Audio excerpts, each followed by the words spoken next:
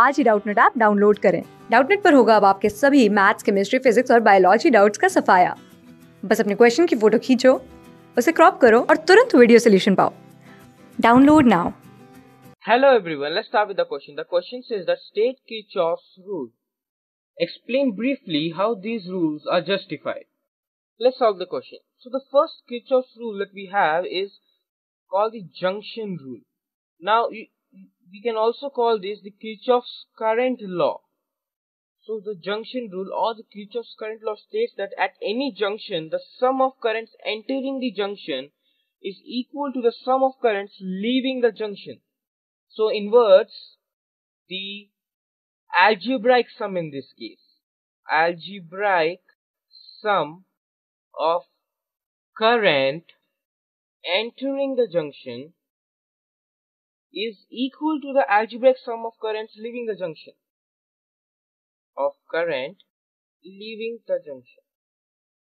So what does this mean? It means if we assume a circuit and then we assume a node is a point where node or a junction is a point where one or more wires meet. So in the circuit diagram, if you assume a node, then the sum of current that is entering the junction coming towards the node, let's assume the current entering the junction is I, and then this will be equal to the sum of current leaving the junction. So if we assume a three-way node, the current I enters the junction and then splits into I1 and I2. So the algebraic sum of I will be equal to I1 plus I2. So how do we justify this? We justify it with the law of conservation of charge.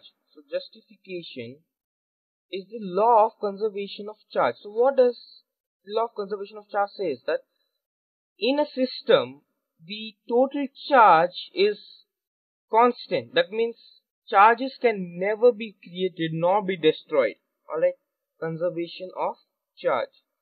So the next rule, Kirchhoff's rule we have is known as the loop rule, or we also call it as Kirchhoff's voltage law.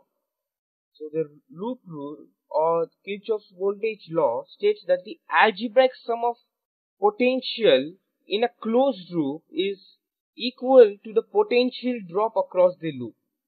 So the algebraic sum of potential, this would mean the potential sources like a cell or a battery, potential across a loop is equal to the algebraic sum of potential drops in the loop. Sum of potential drops across the loop. So what does this mean? Now before we understand this, potential drop occurs anywhere that has resistance. So any component like a resistor, inductor, capacitor, etc., any component that has resistance accounts for potential drop. So there is potential drop across any component that has resistance. And potential sources like battery and cell.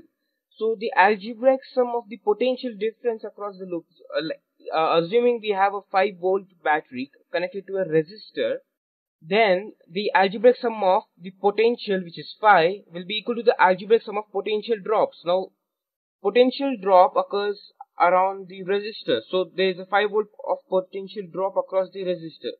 So the potential drop will be equal to the algebraic sum of potential across a loop. How do we justify this? So the justification is that we use the law of conservation of energy.